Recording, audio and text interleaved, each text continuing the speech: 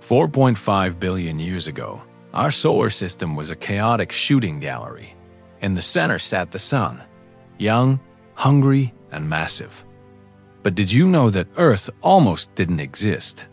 In fact, if it wasn't for Jupiter, our planet might have been swallowed by the sun before it was even born. In the early days, Jupiter formed first. It was massive, and gravity was dragging it inward, spiraling toward the sun. Astronomers call this the Grand Tack. As Jupiter migrated in, it acted like a wrecking ball. It smashed through the early solar system, destroying the first generation of planets and clearing the path where Earth sits today. If Jupiter had kept going, it would have become a hot Jupiter, orbiting close to the star, leaving no room for Earth to form. So, what stopped this cosmic bulldozer? Enter Saturn.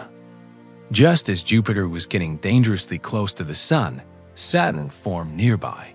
The two gas giants locked into a gravitational dance, a phenomenon called orbital resonance. Saturn acting like an anchor. Its gravity caught Jupiter, halting its death spiral into the sun. Together, they drifted back out into the cold dark of the outer solar system, pulling each other away from the sun's grasp. But this retreat was the key. By sweeping through the inner solar system and then leaving, Jupiter cleared out the debris and left just enough material behind.